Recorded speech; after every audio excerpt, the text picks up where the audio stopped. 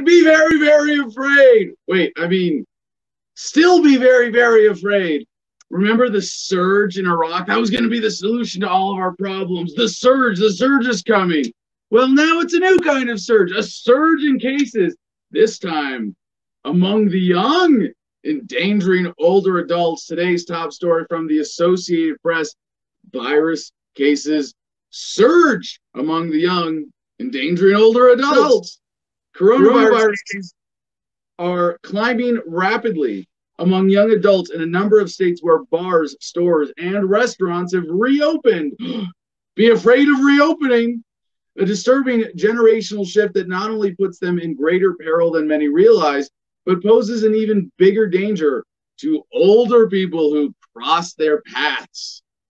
Don't you love that? Like, don't cross the path of a young person infected with coronavirus.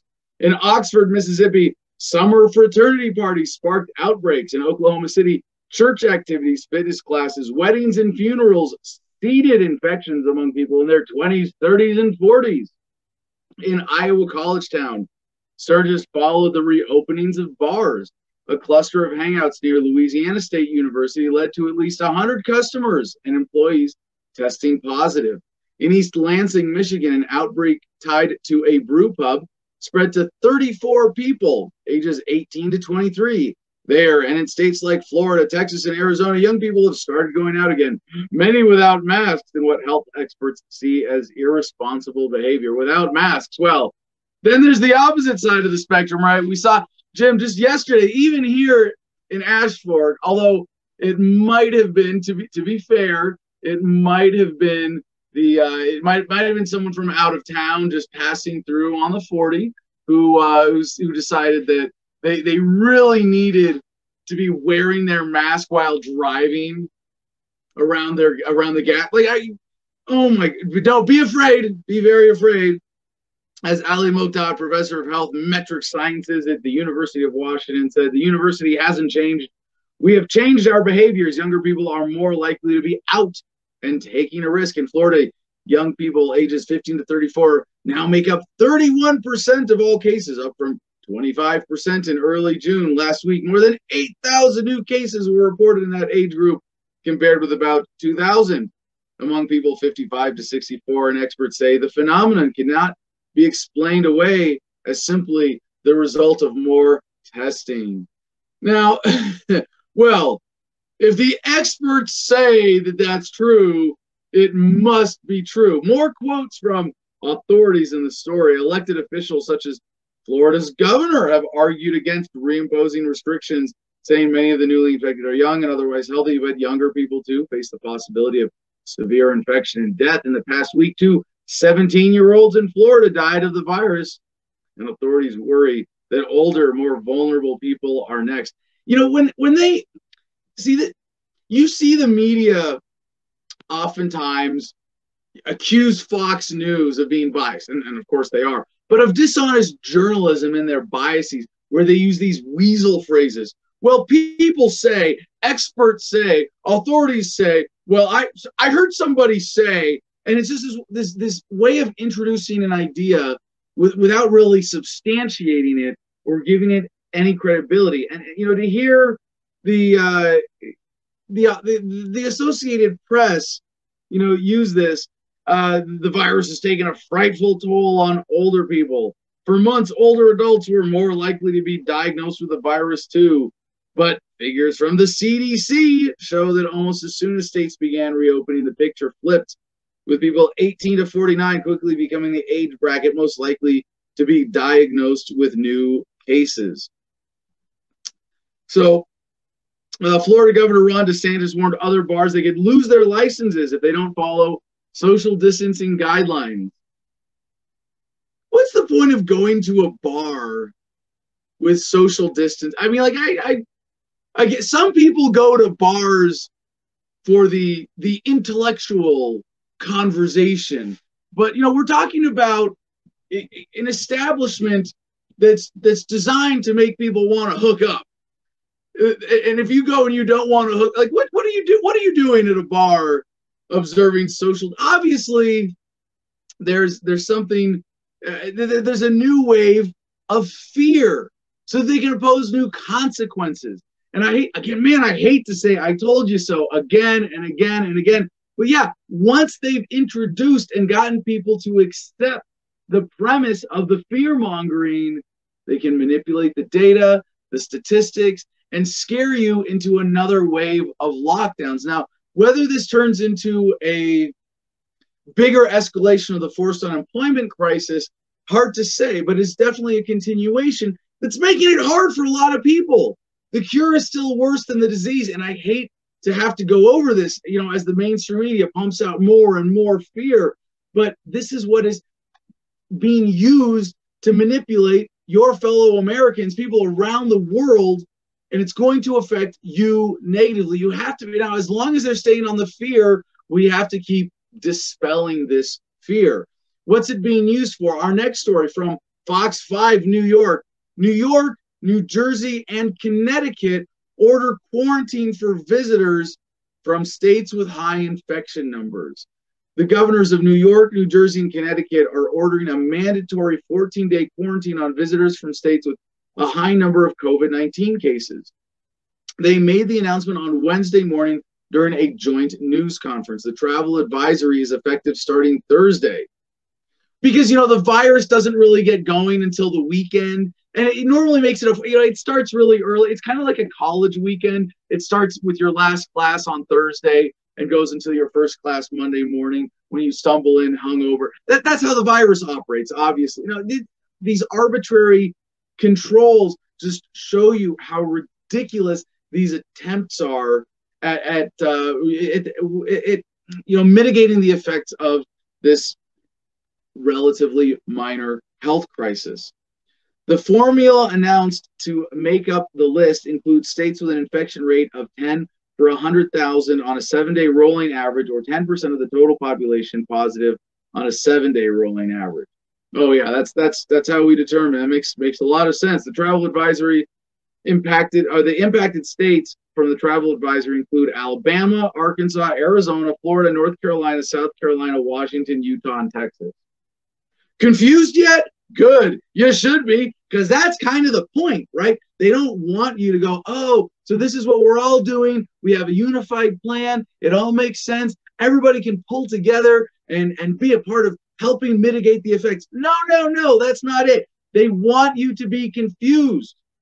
Hey, well, we can't just shut down travel in between states in the U.S. and make it more of a government-controlled phenomena. So let's come up with a confusing formula and some arbitrary metrics on how we decide we're going to limit Americans' travel throughout this country. So to the next story from NBCNewYork.com, it gets worse. Tri-state to require visitors from COVID hotspots to quarantine. So again, New York, New Jersey, Connecticut, self-quarantine for travelers from states that hit a specific level. So are they banning people, or are they, are they saying come in, but just then be alone for 14 days? Remember, this is Texas tried this earlier on and gave it up for a lot of reasons of it being impractical. But now we have it happening again in a way that so this is funny, because this is taking effect on Wednesday, today. The order which went into effect, yesterday, the order which went into effect at 11:59 p.m. Eastern Time Wednesday does not block people from traveling, but it does make clear if you've been in a state that meets the guidelines, like taking a vacation to Florida and then coming home, or visiting New York from Texas on business, you will have to quarantine for 14 days on arriving. Airports and highways will have reminder signs, and hotels will be asked to inform guests as well. Part of the story, what they're threatening for a lot of these things are $1,000 fines for states that are suggesting making masks mandatory. And this is happening. Where did we see this? The proposed in Arizona, some cities, some states looking at this, saying, $1,000 fines. Well, we're not going to go out and actively enforce it, but if you go into a business without a mask on and the owner has a problem, they can now call the police and say, we're going to arrest you for trespassing. So if you're confused, that's the point. And, do we travel? Should we travel? Can we travel? We have the Libertarian National Convention coming up in less than 2 weeks. You know, what are we going to do about it? Like, I don't know. We jumping ahead here. The Democrats, and this is from the Associated Press, confirmed plans for nearly all virtual convention. They got a wonderful picture here of Joe Biden, Sleepy Joe, with his fancy all black mask. You think he'd put something on it to make a statement? I guess the statement is, "I'm an idiot." That's all you need without wearing a mask the way that he is. Now, I get it with the masks. If you're, and again, this is the government guidelines. You wear them to limit your projection of spittle, of particulate matter that comes from coughing or sneezing. It's not an effective protection even. You know, we saw there's a picture of a guy wearing a dust mask or wearing the N95 mask in a construction environment where they're doing drywall and he's got like white powder. It seeps in, it gets, if it's particulate viruses in the air, the mask, you know, really insignificant protection there, if anything. More harm than good for a lot of people who have issues with the masks. And if it makes you more likely to touch your face after touching surfaces that have the virus on them, which can survive on surfaces for, I don't know, up to 3 days, if you believe the statistics, you're more likely to get it if you're touching your face after touching those surfaces. If you're constantly adjusting your mask, you're going to have a bad time. So Democrats will hold an almost entirely virtual presidential nominating convention August 17 to 20 in Milwaukee using live broadcasts and online streaming. Joe Biden plans to accept the presidential nomination in person, but it remains to be seen whether there will be a significant in-person audience there to see it. The DNC said in a statement that official business, including the votes to nominate Biden and his yet to be named running mate, will take place virtually, with delegates being asked not to travel to Milwaukee. Well, then I guess you can't have protests outside the convention if there isn't really much of a convention there. Maybe there will be more protests than a convention.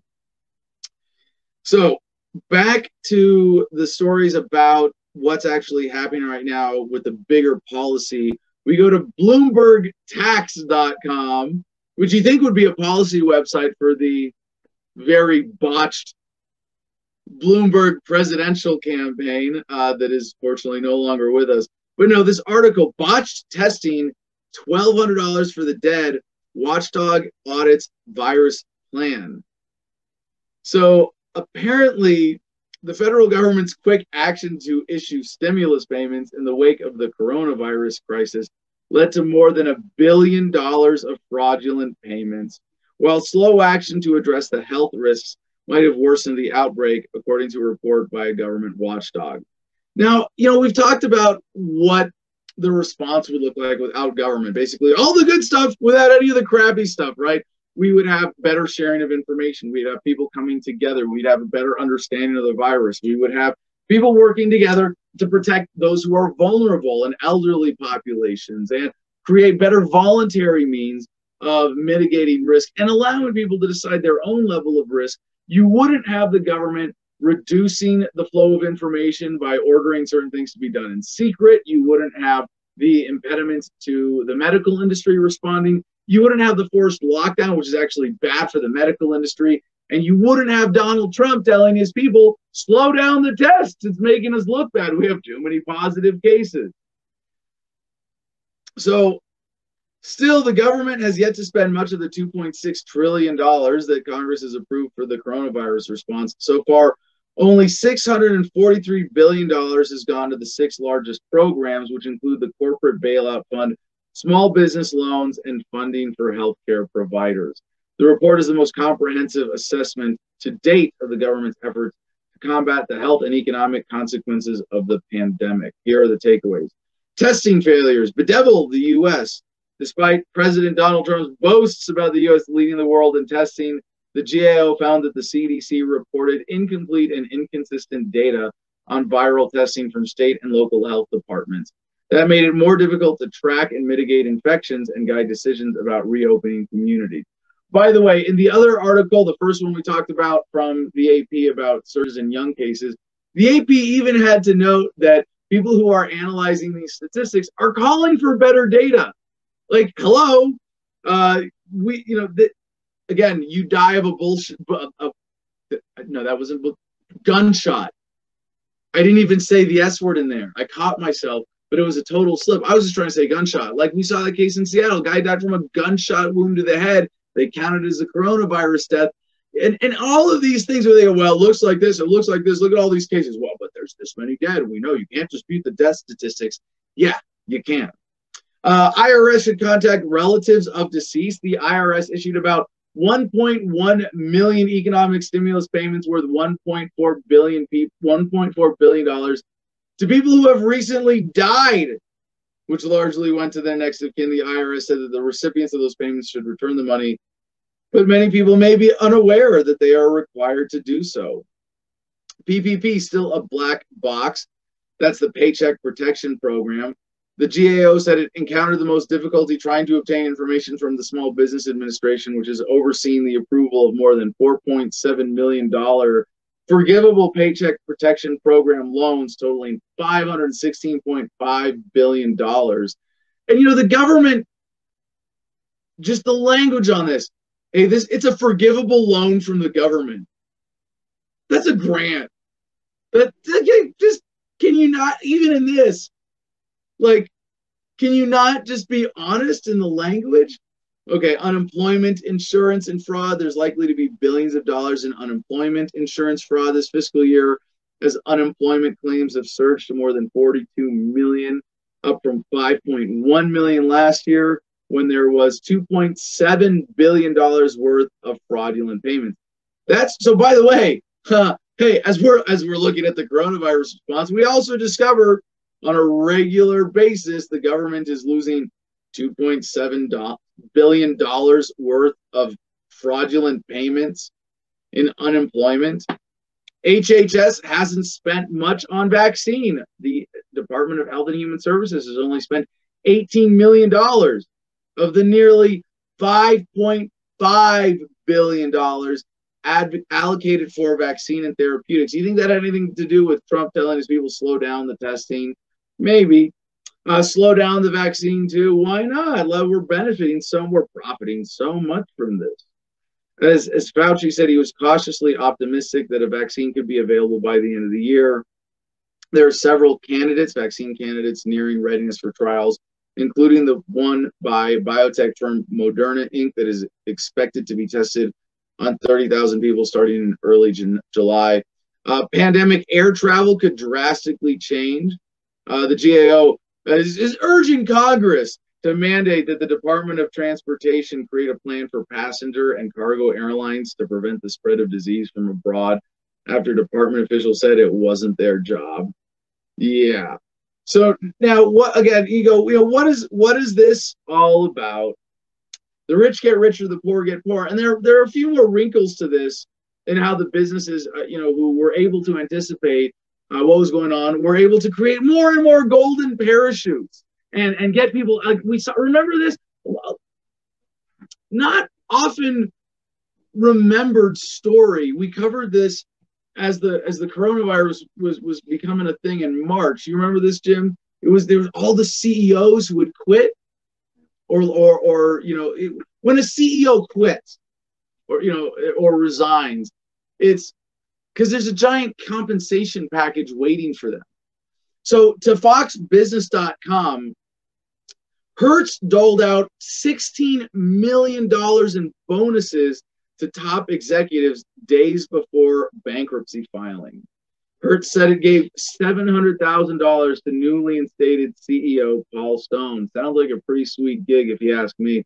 Hertz paid out millions of dollars in retention bonuses to its top executives just days before it filed for bankruptcy and shortly after it laid off thousands of workers. The beleaguered car rental company disclosed in a Securities and Exchange Commission filing on Tuesday that it agreed to pay $16.2 million in cash bonuses to about 340 employees in recognition of the uncertainty the company and its employees face as the coronavirus pandemic wrecks the global travel industry.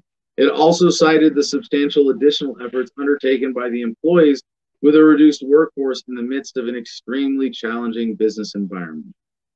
So, by the way, Hertz did not immediately respond to a request for comment. Surprise, surprise. And just to point this out as another feature of corporatism where the American people lose out to those who are taking advantage of the system. This is kind of how it's set up. And this is one more thing that's getting worse with coronavirus, this kind of corporate manipulation. Surprise, surprise, they're finding the cash to bail out the individuals in the executive offices, the 340 top, maybe they're expanding. Screw the lower level employees still, but let's make sure we take care of all of the management. By the way, J.C. Penney, which filed for bankruptcy May 15, similarly disclosed in a regulatory filing that it gave $75 million to 4 top executives, $4.5 million for CEO Jill Soltau, and $1 million apiece for CFO Chief whatever. Since the virus outbreak gained a foothold in the U.S. in mid-March, prompting a broad swath of the nation's economy to shut down, Hertz has furloughed and laid off about 20,000 workers, or roughly 50% of its workforce, according to the filing. Now, I just want to redirect your attention to the people who are really suffering the most right now. And it's not most of the people with the virus. Yes, there are a handful of people with the virus who are genuinely suffering as a result of that. And I say handful as in, yes, I recognize that it might be legitimately in the tens of thousands, hundreds of thousands, although even there, the data, the actual evidence is so scant that it really stretches credulity here, that you go, no, I don't buy it. But you know what I do see when I hear 42 million jobless claims? I see the unemployment rates skyrocketing. It's the servers, the bartenders, the strippers, the drivers, everybody who's out of work right now. We are in a new age of a different kind of war. And this is economic warfare. This is a war declared by I should say an undeclared war by those who can take advantage of this against those of us who can't. Those who are tied into the system who can say, well, I'll get my $1 million golden parachute and I'm out of here. Or I'll get my new fancy government grant or job or whatever it is. And I can't say it enough. This is all set up so the poor get poorer, the rich get richer. I want people who are watching this, who are listening to me today, to really get the scope of this. And when it comes to all-out shooting wars, like you compare this to, say, even Vietnam, right, and all the economic manipulations around that. You go back to World War II, maybe something of a bigger scale that affected more of the American people. But even like Iraq and Afghanistan, you can't just spend tens of trillions of dollars on war and not have economic consequences at home. Not only with soldiers and combat veterans from all branches coming back, becoming cops. Kind of an underwritten or underreported story, Jim. I think of the whole Black Lives Matter police brutality thing going on right now. It's not being taught. How many of these cops are veterans with PTSD who just came home from combat, and the government says, "Hey, you like carrying a gun for a job? We got some more work for you." And how many of these guys, when they're dealing with criminals on quote unquote on U.S. streets, are in the same mentality that they were patrolling the streets in Iraq? Iraqi lives matter? Not to the U.S. military. I can tell you that from experience. If I had died in Iraq, my family would have gotten, do you know this number, Jim? $400,000. Well, this is back from 2004. It's probably more now, right? SGLI, Service Members Group Life Insurance. I remember you check a little box. Everybody signs up for the military. What happens if we kill an Iraqi? Well, if it's tracked and it's traceable, and we know the family, and we feel that it would be in the best interest of the military occupation of Iraq to calm them down and maybe stop them from becoming insurgents, we would go as our civil affairs team and go and meet with the families and say, oh, here's your Solatia payment. Now, Solatia, Solatia, not a very often used word. It's not a, we're sorry we killed your family member, because we're not saying we're sorry. We're not taking responsibility. It's solace. We are offering solace for your loss. $2,400. $2,400. You walk around Iraq in uniform and you go, my life is worth $400,000. This Iraqi's life is worth $2,400. Oh, if I have to put my knee on his neck and he dies while we're holding this position, all right, we'll just put it in the report as another Iraqi national killed. No big deal. Just another statistic. Well, guess what? As we see the bifurcation of the U.S. economy from the red-white market and the black market, we also see the same split in terms of whose lives actually matter in the United States. And yes, I support the core message of Black Lives Matter, because the system in many ways operates in ways in which it doesn't. And I'm not here to go, oh, but all lives matter, let's pretend. There is a bigger problem related to this.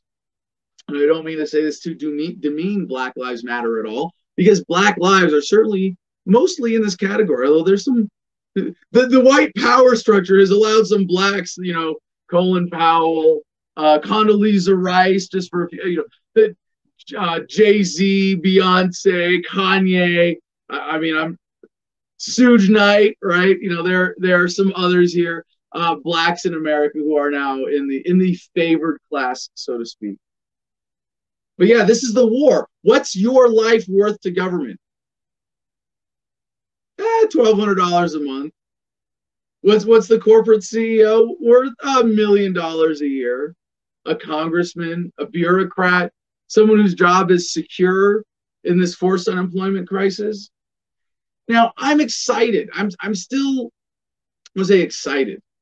I'm still encouraged that the shooting wars are no longer the best rackets for government.